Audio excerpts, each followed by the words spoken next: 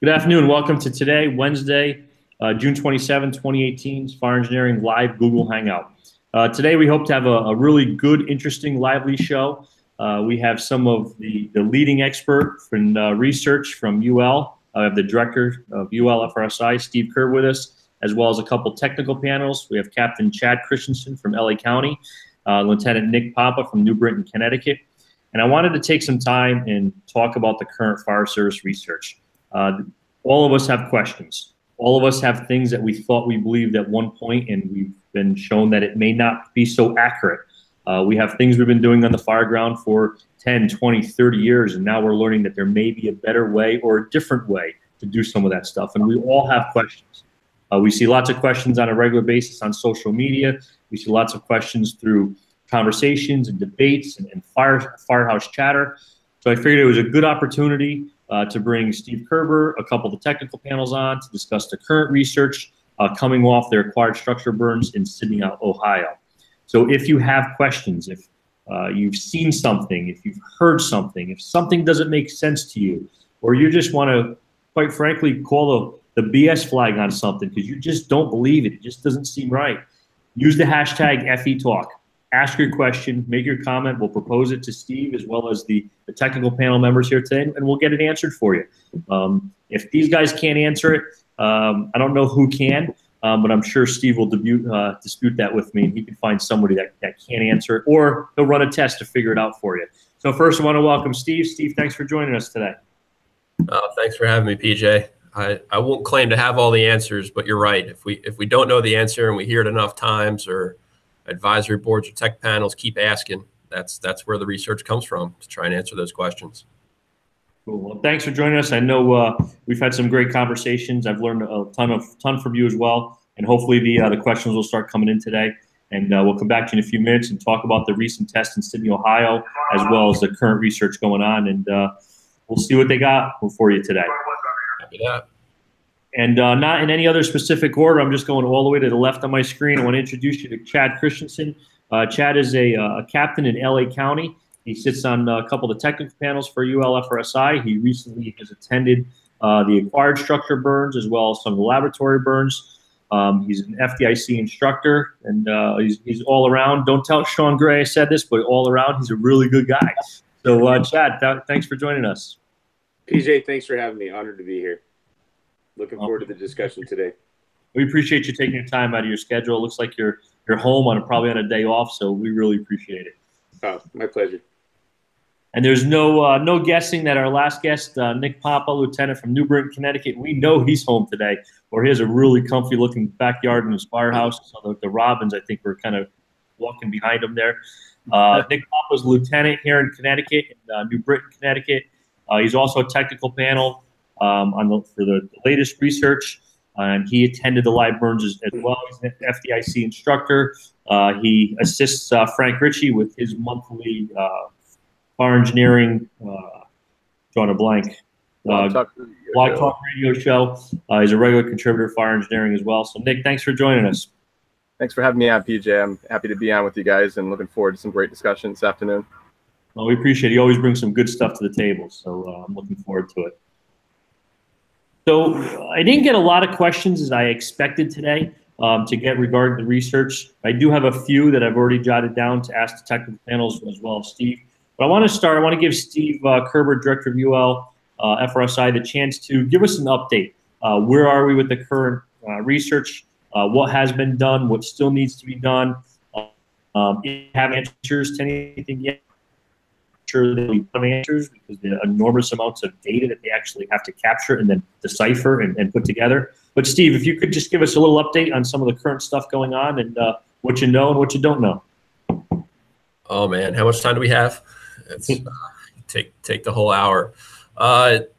We're finishing up a training project right now. So we've got 4 reports that are currently being written, as well as an online training program that's being developed, looking at everything from trying to give tools to the instructor so they can bridge the gap between what they have tool-wise in their training arsenal versus what's happening in reality.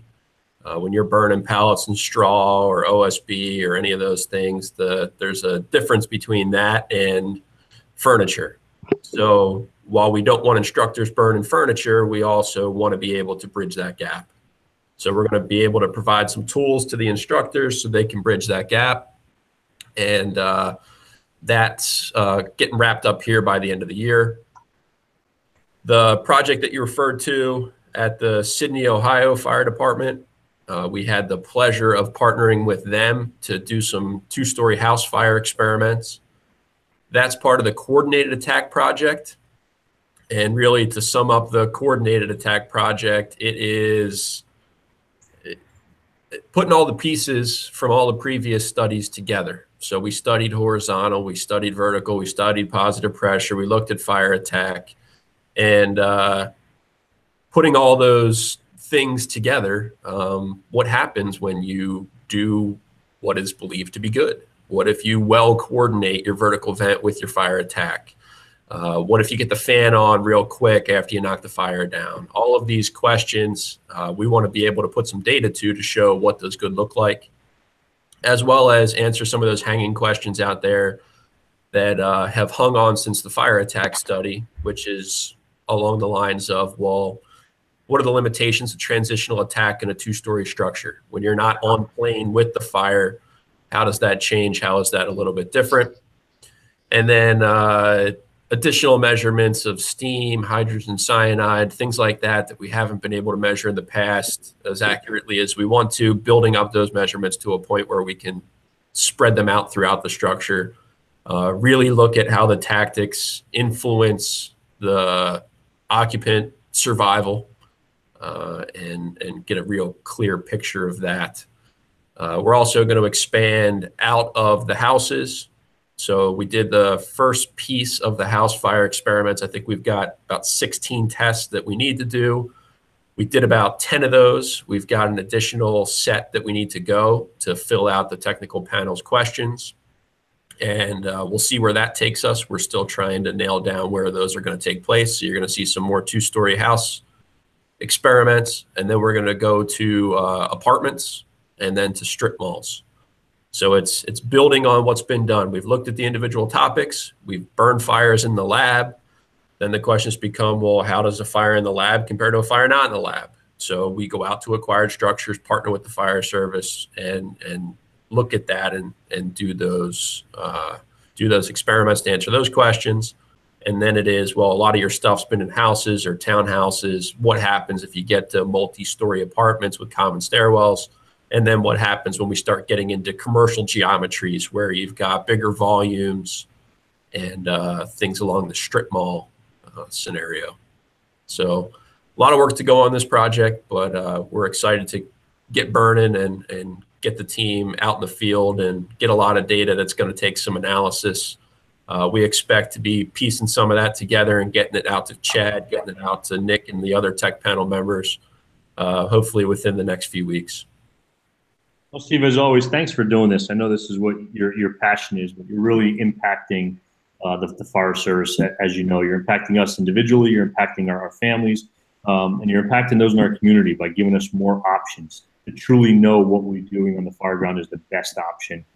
So we appreciate it. And for those of you watching today or watching this and download, Steve hit on a couple things that I just want to hit on that I wasn't prepared to. We talked about the technical panel and getting the information back to the technical panel before the rest of us and answering the technical panel's questions. So for those of you that are unfamiliar how this truly works, I was lucky enough to be selected for a panel a few years ago. So I have a kind of inside knowledge. And basically, I applied for the process. It was for the exterior fire and attic fires panel. We went out to Chicago. Steve sat us all in a room, and we kind of expected Steve to tell us, okay, this is what we're doing. This is how we're doing it. And we just want you here to observe. And it was the exact opposite. Steve brought us all in the room, and we sat around this big conference table. He says, so what do you want to know? What do you want to know about exterior fires? What do you want to know about attic fires?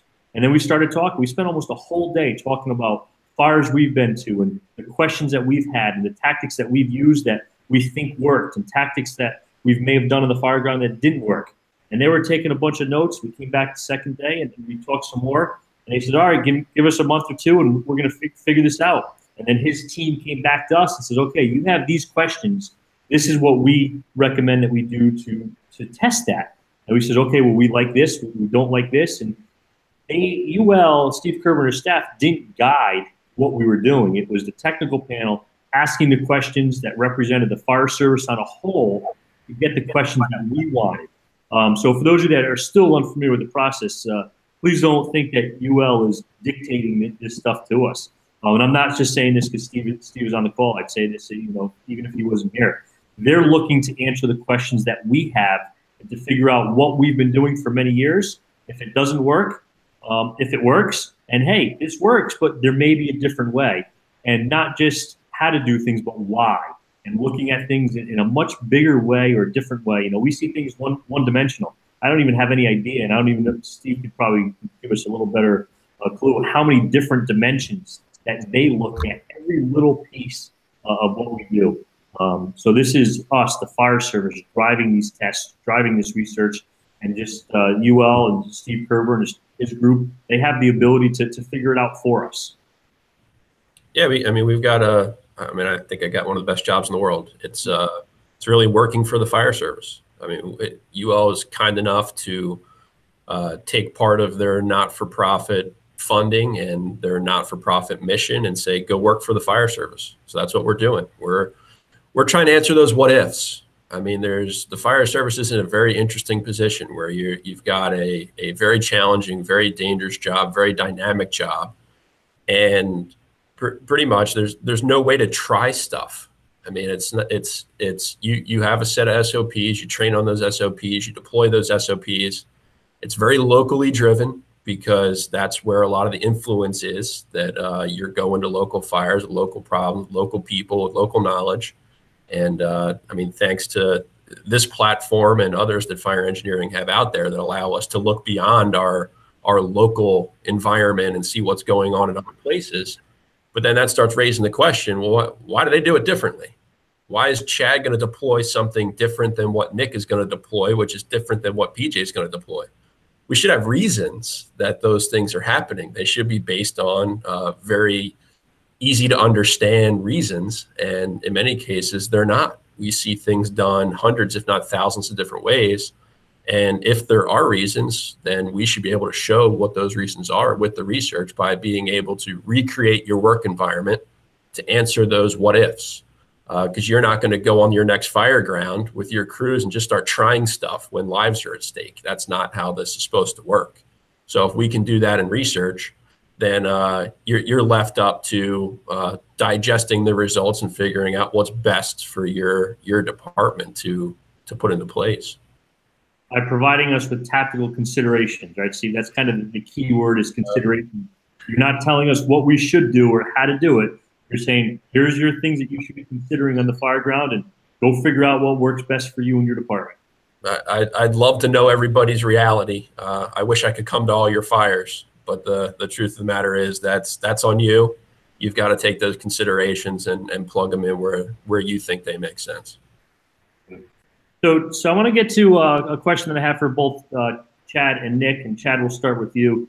Chad, I know you attended both acquired structure burns as well as burns or research burns within the laboratory. What differences did you see? And this kind of dovetails with one of the questions we have from Sonny O'Connor, who's a faithful listener of this show. And this was more towards Nick, but I'm sure it goes to Chad also. This is, what's the one thing Nick was most curious about when he came to the research inventing with fires? And kind of the question that was written there. So what was the difference in between the acquired structure burns and the laboratory burns? That's one of the things that we always hear.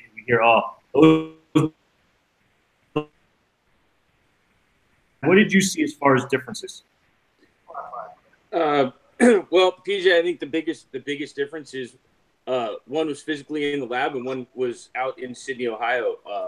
And the great resources that Sydney was able to provide. But as far as the actual test itself or how the fire behaved, I didn't see a whole lot of differences.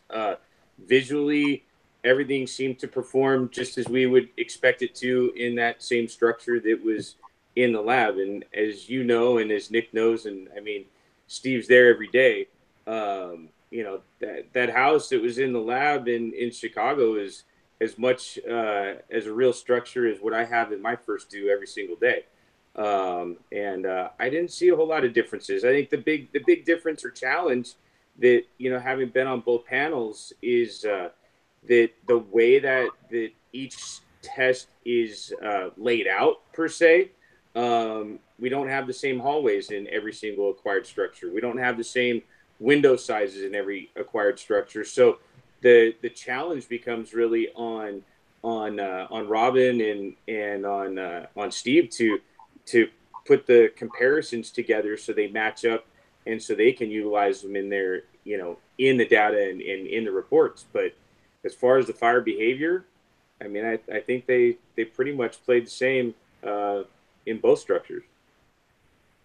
Excellent. That's the one thing that I've learned over the time of being exposed to these groups and these great people like Steve and his staff is the fire is the same. It's physics. It's going to react to the environment that it's in and the building that it's in. It's going to react the same. Well, it may have some variations and some differences to the content and the structure itself. It's still going to go the same way. It's still going to burn up and out. And if we don't do anything, we're going to have a foundation left. Nick, what did you see? What differences did you see between the lab and Sydney, Ohio? So this was my first technical panel. I did not have the pleasure of viewing the laboratory burns. So my only experience is with the Sydney, Ohio burns that just occurred a couple weeks ago. And again, hats off to the Sydney, Ohio Fire Department and what they were able to provide for us for acquired structures, the amount of resources that they provided as far as manpower, equipment, and just a good experience. The chief was an absolute gentleman, and as was everybody that we interacted with, at least in my experience. So I just want to thank those gentlemen over there for a great experience.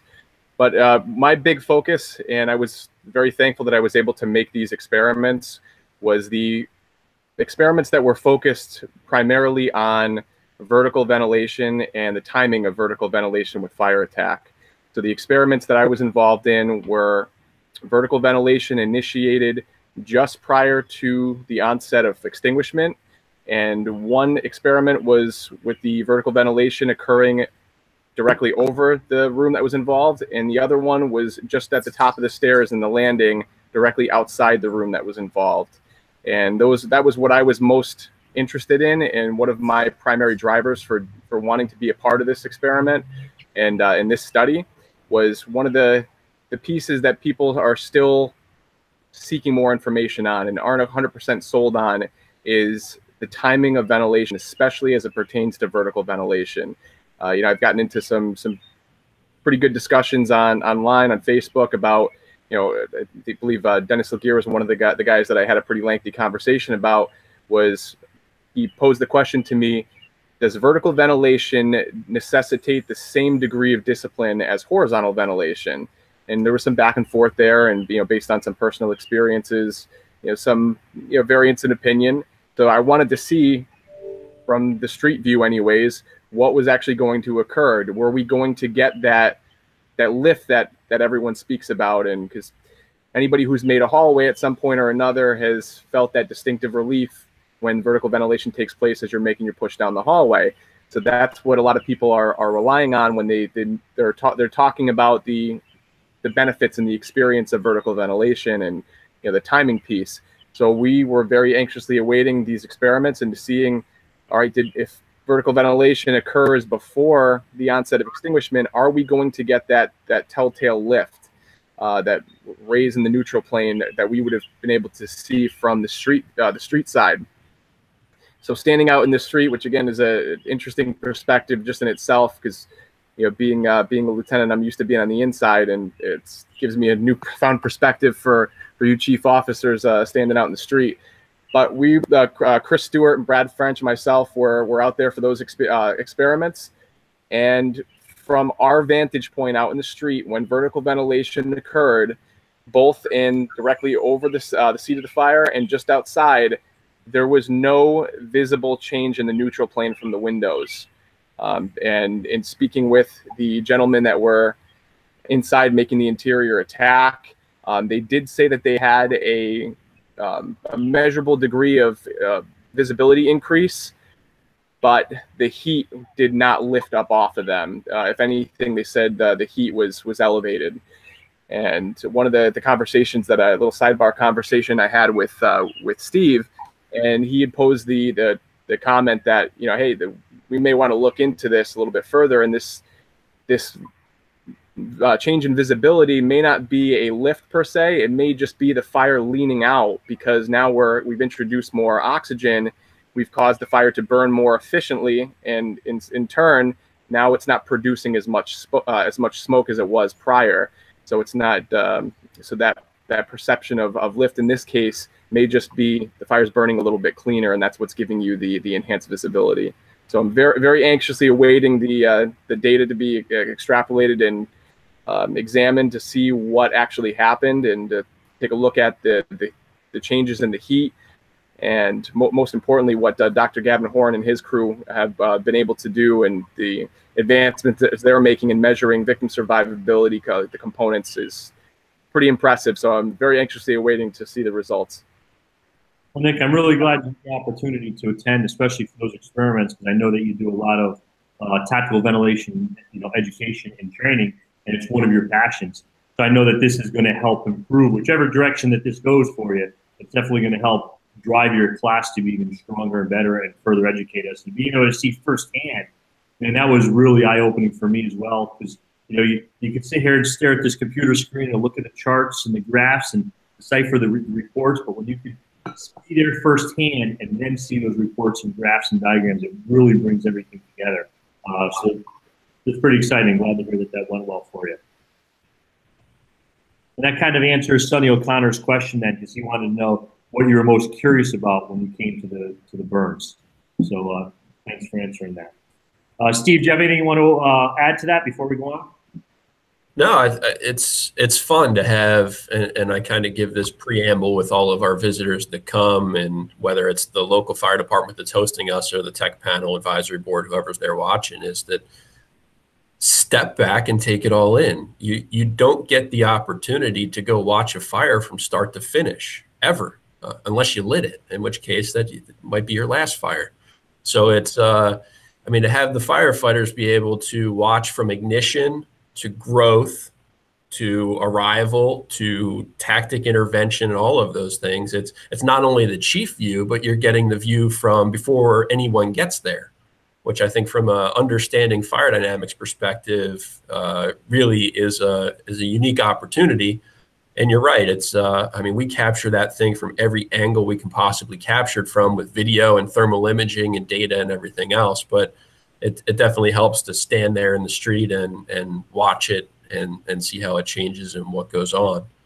And just to add to what Nick said, it's okay. So his observations and his interview with the crews that did suppression is one set of data. Now we've got to go ahead and put what he thinks he witnessed with what the temperatures are, what the heat fluxes are, what the gas concentration measurements are, the steam measurements of where the moisture is, the hydrogen cyanide measurements. All of those paint the complete picture to match what he saw with what was going on in all those other locations in the structure that can answer the question, what about the victim? And we have two real victim locations, is what we call them, essentially sets of measurements that are meant to replicate an occupant as well as you possibly can, and better than we ever have. We will have one essentially close to the fire and one in an adjacent bedroom that will really help us understand those tactical choices with that victim exposure. I got a question that somebody submitted we'll get to in a second that talks about steam with exterior water, so that would be kind of good to highlight with that conversation. Chad Dern, you've sat on 2 technical panels now, so you've seen the burns in Chicago in the lab, you've seen acquired structure burns. What types of things have surprised you? Did you go into any one of these technical panels assuming you knew something? This was the best way. This is the way I've always done it. This is always right. And then walk out with a new perspective on certain things? Oh my goodness. I mean, the couple of years we spent just on fire attack alone, the amount of things that I learned personally, and I think other guys on the panel learned, were incredible. Understanding that the East Coast tactics are different than West Coast tactics because of building construction, because of what our first due looks like, because our hose loads are different, our staffing levels are different, and bringing those together. I mean, it took us probably, a couple of us on the panel, a good year to understand that what happens in their department is different than what happens in my department because of our staffing levels and what our buildings look like and, what are we going to on a daily basis. And the other thing that I learned and Steve knows very well because he saw all the emails that went back and forth, but, I was very much an advocate from what we knew and coming from a department that didn't flow water for years until we saw the seed of the fire and this push to flow as much water as we possibly can. And I would say that the water application, air entrainment, water mapping piece of that study from the fire attack was so valuable for us in our department and understanding that the amount of water that you flow, where does it go? And how can it be effective? And how should we be flowing water as opposed to being worried about, and I'll let Steve get into where does the water go and what about the steam and what about the victim and, what about the timing getting to the victim and how can we be most effective for those victims? And I think all those things became very, very prevalent in the fire attack study. I learned something new all the time, and even just from listening to Nick and going back, we were there for not really any of the vertical vent study burns in Sydney, but a lot of horizontal stuff and a PPA test. But we went and we took the time and went back to every structure that they had burned prior to our test burns and got a lot of questions. Got a lot of questions from those studies. They're the burns that you saw, Nick, for the vertical vent stuff. And do we need to as a panel, have discussions of, do we need to investigate that piece more? Do we need to do this? Do we need to ask this question or get that answer? And I think that's the greatest part about being on both these panels is the continual knowledge that I gain and am able to take back to my department or, any classes that we teach. It's continually learning and continually taking those pieces. You talk about Nick's visual takeaway from that burn. I remember being in Chicago in the lab for one of the first burns for the fire attack study, and I was standing next to Steve, and we watched the smoke stop coming out the front door while the fire attack team was going in and applying water as they pushed down the hallway. And I looked at Steve and I went, "What just happened there?" And even Steve said, "I don't know. We're going to have to look at the data and get back to it and figure out what did just happen." And, I think that goes all into the steam stuff and contraction and everything that I'll let Steve talk about. But always learning different things from each test burn to each study. It's incredible. Oh, you want me to talk about steam? Is that where we're at? So if you want to hit anything on there, or actually, let me ask this one question because it kind of goes along with everything. I'm going to read it from Brian on my Facebook page, and talking about an exterior water application video. He says, so after water was put in the fire from the inside, you see clouds of steam, smoke, and gases venting from windows due to conversion, and this stream of water pushing these products of combustion throughout the building. If you were to hit this fire from the outside and the stream of water is pushing in the opposite direction, where does the steam, smoke, and hot gases go in order to escape to improve conditions inside? All right, lots there. So the biggest piece is understanding how gases flow within a structure to begin with. Water, no water, whatever the case is when you have a fire. And one of the big things to compare there is when you have the scenario that was just described, you have a vent opposite where the hose line is. So as we saw in the fire attack study, you can create a flow and you can keep gases moving with your hose stream because of air entrainment. And air entrainment is simply the drag of air that goes along with water droplets that creates pressure changes, which allows you to dictate the movement of those gases inside the structure. So when you talk about clouds of steam and everything else, all you're looking at there is what is moving, what are you able to move, and then you've got the complexity there of that water converting to steam, absorbing energy, and also contracting those hot gases. So it's this balance of cooling as well as expansion of gases, depending on how that energy is cooled, whether it's hot surfaces or whether it's hot gases. And then ultimately, what is the ventilation configuration? And in many cases, when you're providing water from the exterior, you're flowing into a dead end. You've got fire coming out of an opening, and water goes in that opening. And then we provide the suggestion, or the data suggests and the research suggests, that you want to keep that water on a steep angle. You want to fill the least amount of that opening as possible with your stream, keeping a straight stream and a tight stream, because those are the two components that totally minimize air entrainment. So it's all about the air being forced in, which if you use a vertical stream, the component going in is actually minimized because the majority of the drag is going up and not into the window. And then the less of that window that you fill, the less droplets that are off of that straight stream or solid stream, the less drag that you have. So you can really minimize the amount of air that you take in. Now counter that with the scenario that was described. If I'm going down that hallway and I want to turn those gases around and I'm using a straight stream or a smooth bore, I want to be whipping that straight stream or smooth bore around to fill as much of that hallway as possible, or even open up a fog stream to entrain more air to keep everything moving ahead of me and out.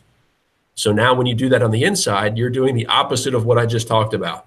You're now creating as much steam as possible because you've got as many droplets as possible, and you're entraining as much air as possible to give you that look of a force of steam and clouds of gases and everything else coming out through that opening.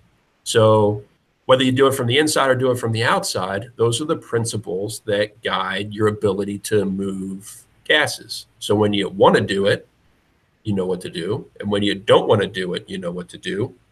And then there's this cooling component. When we take gases from 2,000 degrees down to 200 degrees, there's a tremendous contraction that takes place. And really it becomes, if you can balance your water application amount to the cooling produced by that water, you can actually counteract all of that expansion. And there will be no expansion. There will actually be a net contraction of the gases in that room. And we saw that in the fire attack study, where we're measuring the flow in the doorway opposite the hose stream. And if we were to expand gases more than we contract, we would have got a flow of gases out of that room and into the hallway. What we actually measured was a net movement of air from the hallway into the fire room, because we applied water in a very efficient manner that ultimately contracted those gases from 2,000 to 200, and you got a net decrease in gases. That's tough because we're all taught that water converts to steam 1,700 to 1. And I'm pretty sure that was an IFSTA question, which is why everybody knows that you need to pass the Fire 1 test. But if you ask people, well, what happens if you cool gases from 2,000 to 200? How much does it contract? And you get crickets, because that was not a test question. And that's not as easy to define with a theoretical full-blown conversion. So, I mean, when we talk about that, I mean, the other component when it comes to steam that I think is really important is one of the main byproducts of combustion is water vapor. As you burn stuff, you produce a lot of moisture. And in the Sydney burns, we actually saw this we had a giant house, and Chad was there for these burns. that it was so big, we actually converted it to 2 houses so it could match the other experiments we did when Nick was there. And there was an HVAC system in this house, and there was so much moisture that was created during combustion that we had water running down the walls in the side of the house that we did not do a fire in, and it just came out of the smoke. It was not a result of suppression. We saw that water running down the walls before any water was applied whatsoever. And that's the other big thing. And then what we saw in fire attack that we measured is moisture tends to go up towards the ceiling and not as much towards the ground. So if our occupants are low, they're going to be exposed to much less moisture than perhaps if someone were standing at 5 feet. But at the same time, they're going to be getting a hell of a lot more heat and a hell of a lot more toxic gases as well. So it's the whole concept of getting low as you get out. Not only does that increase your intake of gases and heat, but also the moisture of those gases, which could potentially create other problems in your inhalation. So lots there. Steve, what were the fuel packages that were creating that much moisture in the building?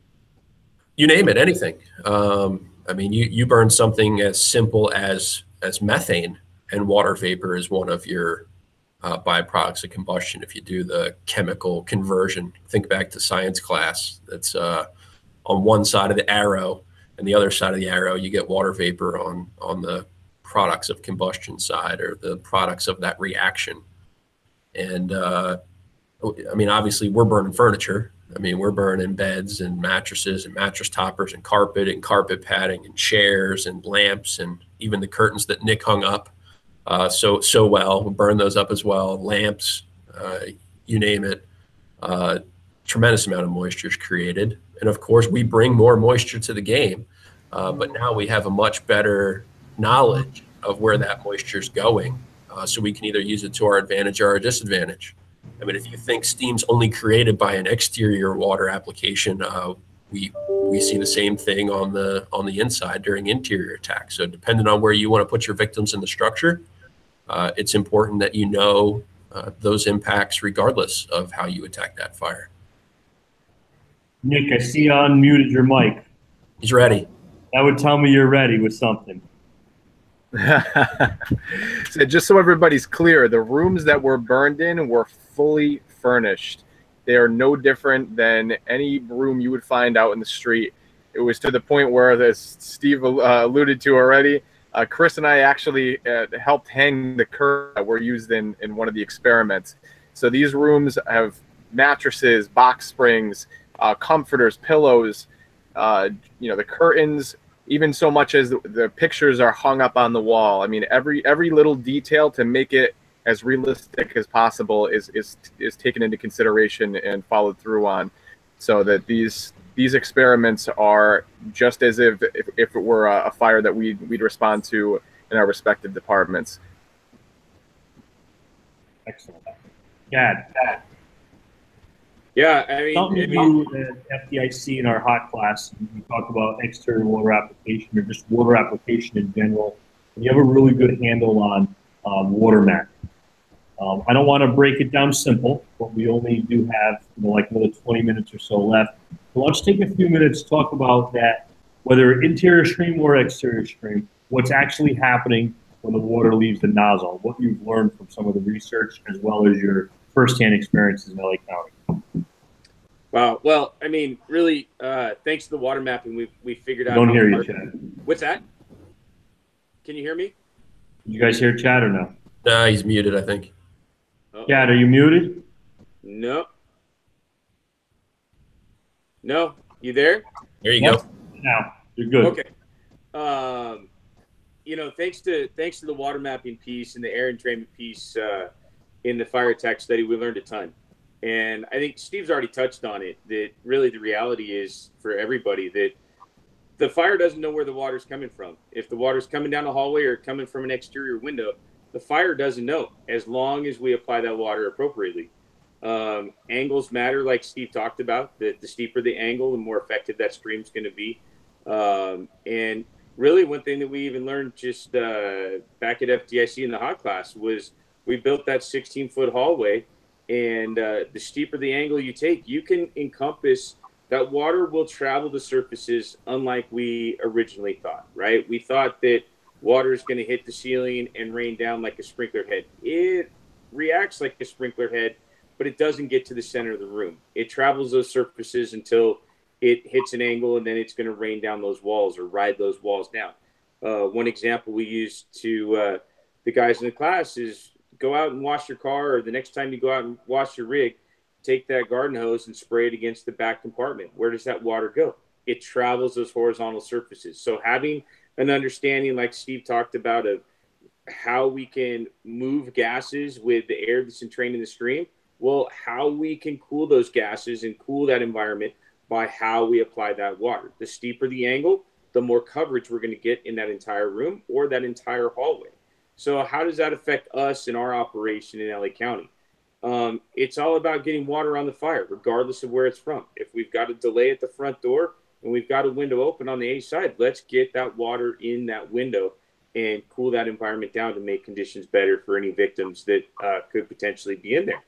The other thing that we talk about is, keeping it on that absolute in one spot. I think one challenge that we have as firefighters is we want to wave that stream back and forth across in that window because we think we're going to be more effective in cooling that environment. And keeping that stream in that single spot is going to be just as effective as waving it back and forth. The steeper the angle I get, the more I have the ability to, one thing we show in our class is the steeper the angle I get, I can actually capture that back wall of that room from that exterior position, as opposed to just capturing that rear wall or, that line of sight area. I think one thing that we've learned from the air entrainment piece too, and water mapping is, where does that water actually become effective, or when do those droplets become effective to start cooling gases and get that contraction like Steve referred to? And we've all been there. We've all, been on that interior when a guy's put a straight stream through the window and had felt those negative effects, or we're in that hallway and we're trying to spray and pray around in that bedroom to knock that fire down. Well, when does that water become effective? It only becomes effective when we break up those large droplets in that stream. Regardless if it's a straight stream or a smooth bore, it's not until we break up those droplets that they become effective.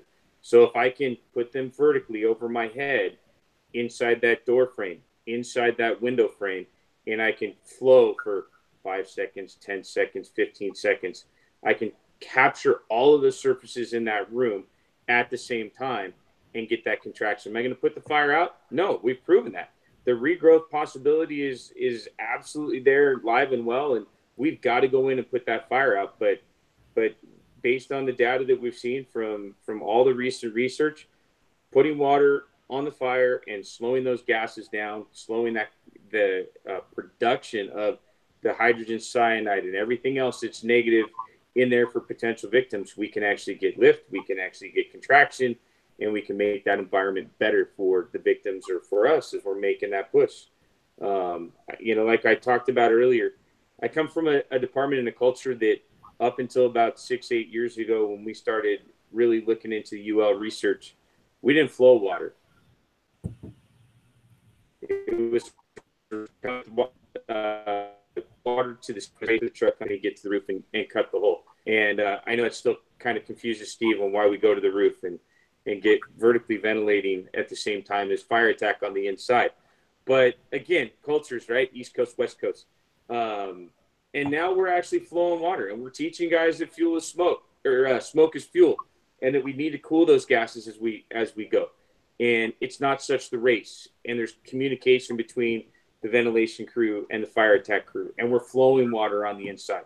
And we're recognizing that if there's a neutral plane a foot off the ground, that, hey, their deductible's been met. The damage has been done. Let's cool those gases, cool that smoke, and make things better for us or any victims on the inside.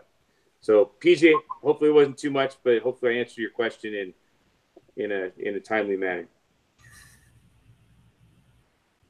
It's never too much from you, Chad. I always enjoy listening to you. Nick, based on some of the things that Chad was saying, and I know here in the East Coast we're a little slow to change on just about everything. But being a lieutenant on an engine company, have you been able to try anything different based on some of the research? Have you seen anything work? Have you seen anything not work? And I know you're running New Britain with 4 firefighters per piece, a lot different from what I'm running with here. But what have you been able to try, if anything, in New Britain, and have you seen any successes? So one of the things that I've done is, well, from the start, and is the flow and move concept with my crews, and we spend a great deal of our time training on handline mechanics and hose line advancement to ensure that they have those skill sets to be able to flow and move on their approach down the hallway.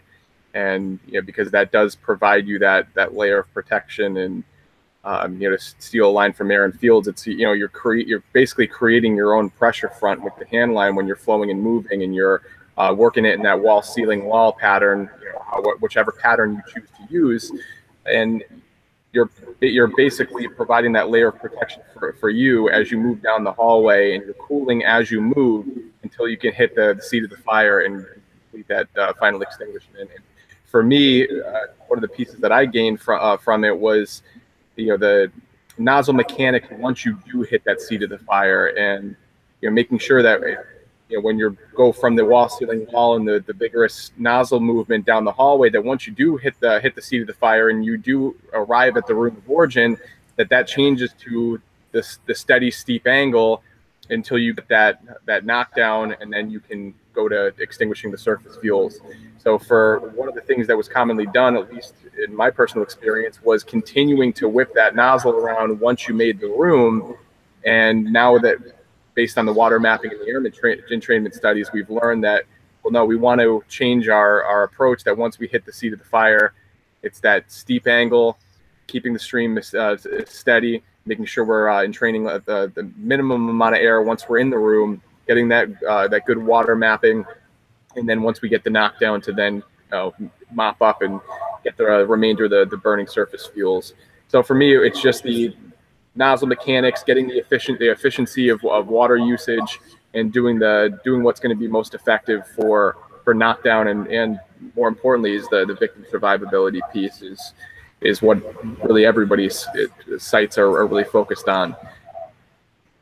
And for those of you that are in what we're talking about, UL-FSRI, water map. I don't know if that's me or not. But a little bit. Let me try that again. So the UL-FSRI safety.org, you can find all the videos and explanations as far as in research papers. And I also believe there's a training module also. Is that correct? So it's all there on the website. Everything from if you want to get crazy technical into scientific journal articles, to the middle of the road, which is the research papers, the technical reports, to the fire service summary reports, down to the online training programs, down to the long videos, down to the 2-minute videos. We're trying to, down to the tweet, down to the Facebook post, you name it. We're trying to hit everything across the board so that people consume it the way they want to consume it. But I mean, as we sit here and talk about this for the last however many minutes, you got to talk it through. I mean, it's not easy. You got to sit there. You got to want to learn it. You got to want to digest it and apply it to your reality. We can put stuff out there on a website all day long, but if you don't go there and go there with the purpose to learn something, then you're not going to get anything out of it. So we're trying to make it as digestible as possible, but there is no silver bullet there, just like there's no silver bullet tactic. And you're not going to learn it in videos. For those of you that are looking for a quick, easy answer or to reference something, the videos are great. And, UL's doing a great job in their Tactical Tuesday videos that are currently running on Facebook and Twitter. But if you truly want to learn this information, you have to go and look at the reports, not just a summary report. Listen, I'm the last person to sit down and read a 600, 700, or 800-page report, and it's definitely going to take time. But to truly understand all this information, you really have to dive into the reports to truly learn what's going on. You're not going to learn from a 2-minute video or a 5-minute conversation. This is a much higher level of education that I've ever been exposed to in the fire service. You have to really dive into it. Chad? Oh, sorry, Steve. I was just going to say that the only reason there's 600 or 700 pages is because we include all of the graphs from all of the experiments from all of the instruments.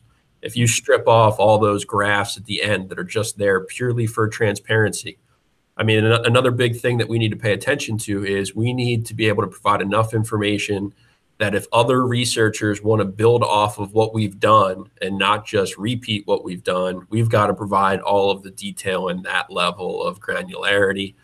If a firefighter, there's a ton of freaking smart firefighters out there that know fire dynamics as well as anybody and probably have formal degrees. There's people out there that want to dig in. Your Nick Papa that says, you know what, I don't believe you. I want to dig into every little graph and make sure that this is painting the picture that I think it's painting. We want to make that information available as well. So even in the online training programs, we probably spend more time than we need to, but we make sure that you can click on every sensor and see what did that sensor read during the entire experiment, because we do want that transparency and for you to dig in if you do want more. Because you could probably write 50 reports if you were looking at every little nitpicking thing, because firefighting is complex, but it also follows a very simple set of rules. I want to go to Chad first because I know LA County has done a great job. Obviously, they have a budget that most of our departments don't have, but with their internal education. You know, one thing that as a training chief I always struggle with is finding that middle of the road where I was so eloquently back in Northbrook put in my place by Chief Dorf on that we don't dump things down. He made it very eloquent, but he really quickly put me in my place. You know, so that's one of the areas that many instructors, including myself at times, I have trouble finding that middle of the road where we're not offering our membership up this level where they're not interested, but we're not giving them that really low-lying information where they're truly not learning.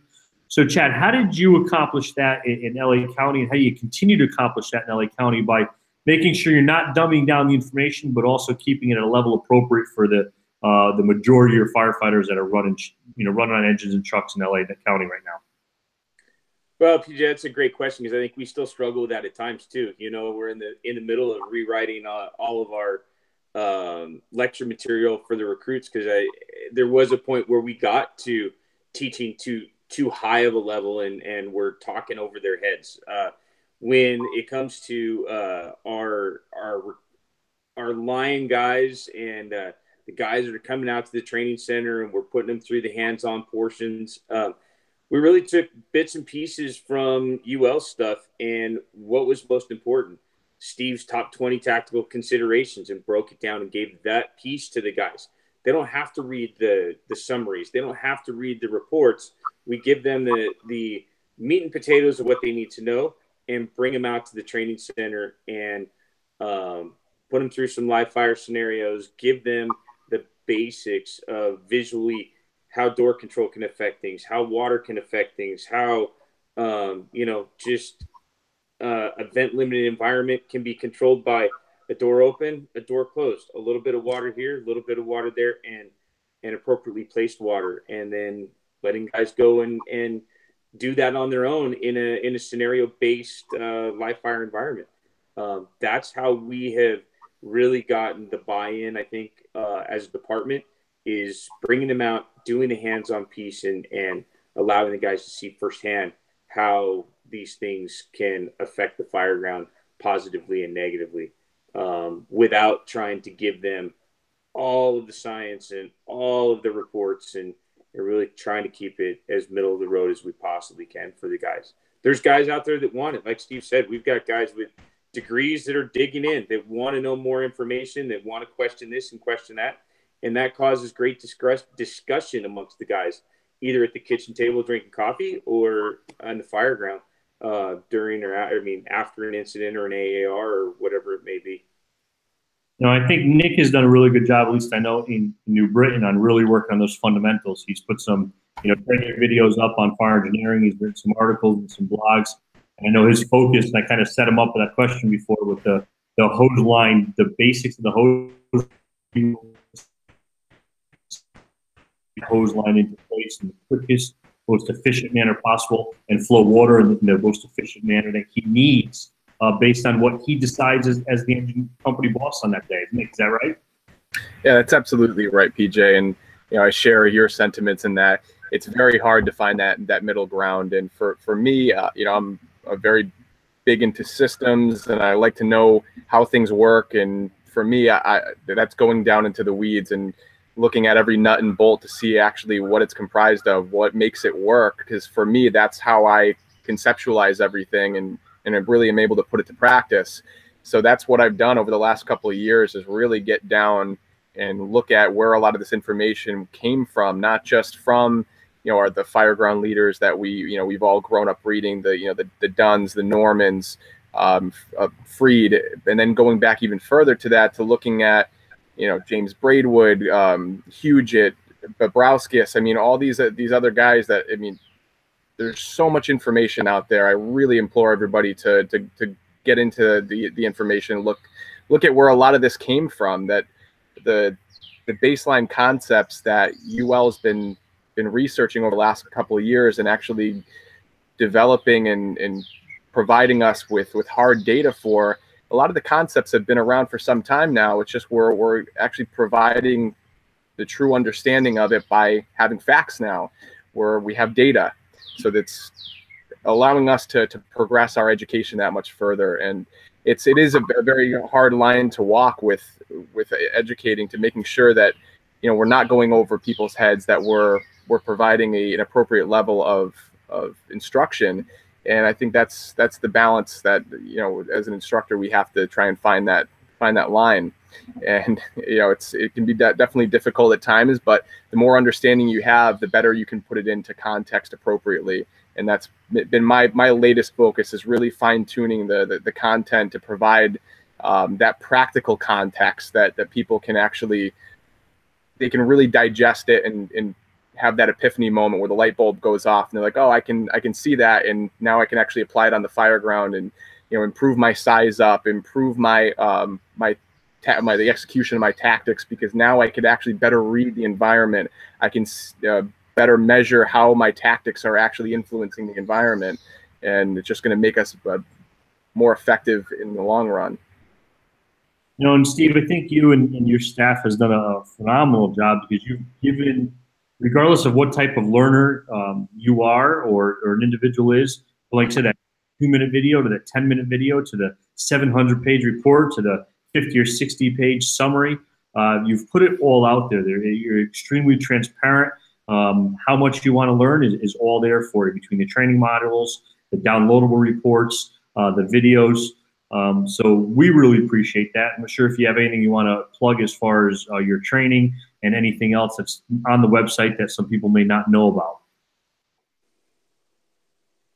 I think you're muted now, too, Steve. I just want to add that firefighters are very visual learners. We all know that, and no matter how in the weeds you are or you aren't, it always helps to be able to see things and put the pieces together. So we really put a lot of effort into video quality and consistency of message, and all different platforms and things along those lines, all the way through, I mean, our Instagram channel. If that's where my staff says we need to go, because that's where the firefighters are, then you know what, we'll put the effort, we'll put the investment in it, we'll go there, and maybe we'll get somebody interested enough that they'll come back and take an online training program. But I mean, that is the source of truth for us at this point, is that even though we put things out in snippets, the goal is to get you back to the online training program so you get the full message. It's very easy to get things in pieces and want to pick them apart or put them in the wrong context, or get dismissive of the research or the results or whatever. But it's like, please, if you're going to start taking shots or feel confused, or something is not what you think you agree with because you heard it from someone's friends, brothers, sisters, moms, pal, then please go take the online training program and see what we're saying the message is. Because, I mean, always and never rarely apply, and there's a lot of gray area. There's a lot of room for contextualizing the data and things along those lines. So we really want to make sure that the research results are used responsibly. And ULFirefighterSafety.org is where you can find all of this stuff. And follow us on Facebook, follow us on Twitter, follow us on Instagram, follow us on YouTube, follow us on Vimeo. All of that stuff is there too. But ultimately, we want to get you back to the online training programs. And you're hiring somebody for your content assistant. See, there you go. It's so video dude Josh tells me, hey man, I'm getting overwhelmed. We got too much video here. You used to just shoot like 10 cameras per experiment. Now you're shooting 30 per experiment. So you got to get me some help.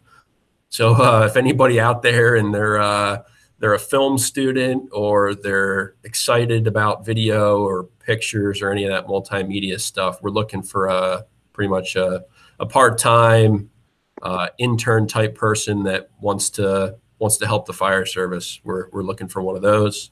If you're a postdoc, we're also looking for a PhD student right now to help with some of our fire investigation research and some of our other work that we do with the fire service. And we're also hiring a research engineer right now too. We've got a lot of great candidates that have that combination of fire service experience and engineering experience.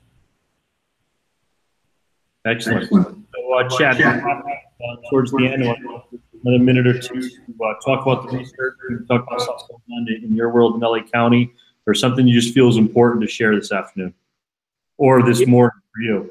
Yeah. I think the biggest thing for everybody to keep in mind when it comes to the research is we're not trying to lay out how your timing goes or how your tactics go, but really how that fire reacts to the tactics that we're looking at, whether it's that vertical vent piece like Nick talked about, or that positive pressure after knockdown, that transitional attack piece, that interior attack piece, the timing pieces we've really tried to stay away from and allow the departments based on PJ, your staffing, or Nick's staffing, or my staffing to employ those tactics and how we adapt that research to our tactics on the fire ground for our agencies. So I think the timing piece we've really struggled with in back and forth. And I think we've done a great job this time of laying the things out that it's not about the timing, it's about the tactic. And dig in, go to the research and go to the training pieces that Steve and his team have put together and really dig in and learn. Nick?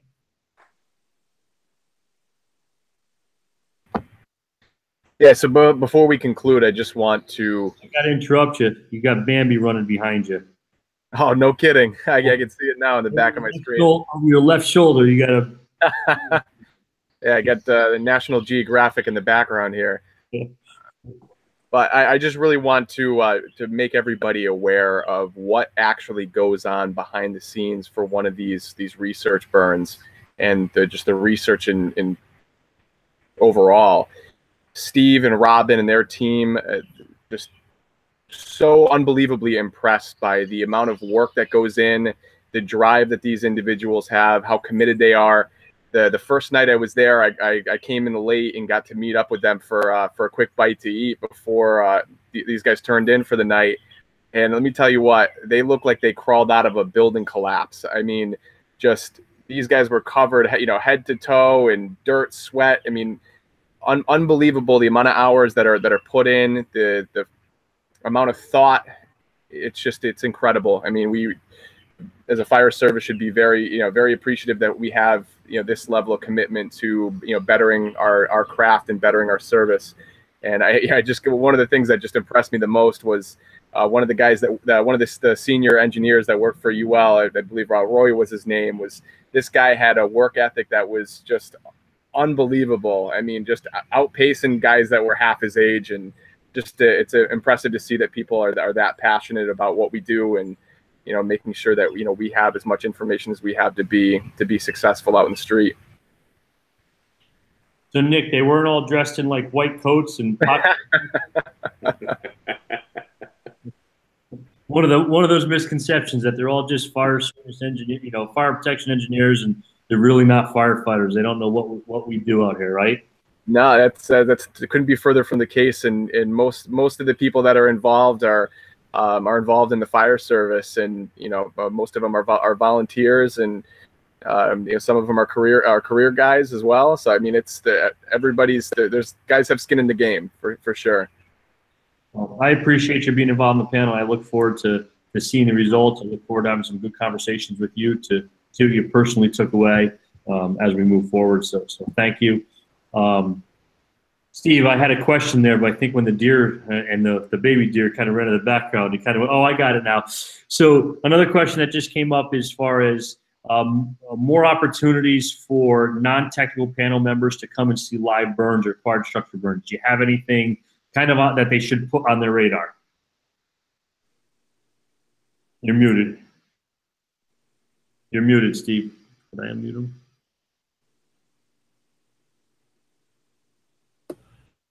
I got the Shannon Tammy mute, so I got to find that one.